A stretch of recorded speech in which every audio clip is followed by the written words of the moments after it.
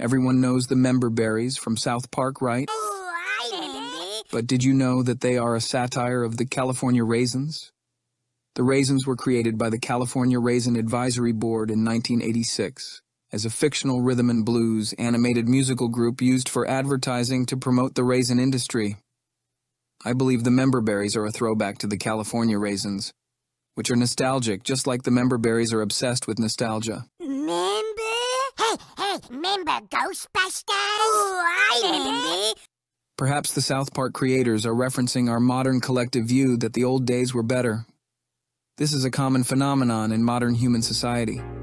We all love the times of our youth, and we tend to stick to the stuff we grew up on. After all, our memories are attached to that culture. Music and movies, because you actually had to go to them. Will the future hold new fruit that will one day dry out? Most certainly.